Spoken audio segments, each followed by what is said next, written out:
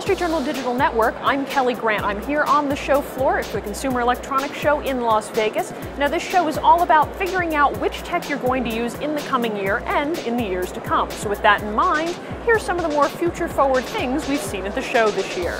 The first is a company called FaceCake. They make virtual dressing rooms, and they have a deal with Bloomingdale's to put them in some of their stores. And this allows shoppers to try on an item without actually trying it on. It helps especially for online shopping.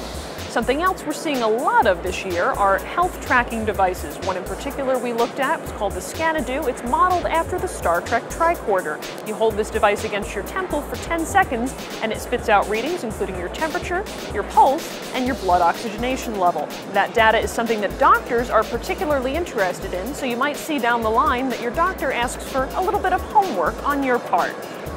A third thing that you might want to pay attention to is an app called Grokr.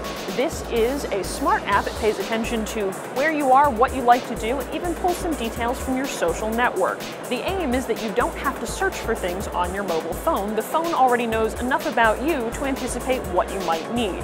For example, if Grokr learns your commute, then it might send you a push notification telling you there's traffic on the way today.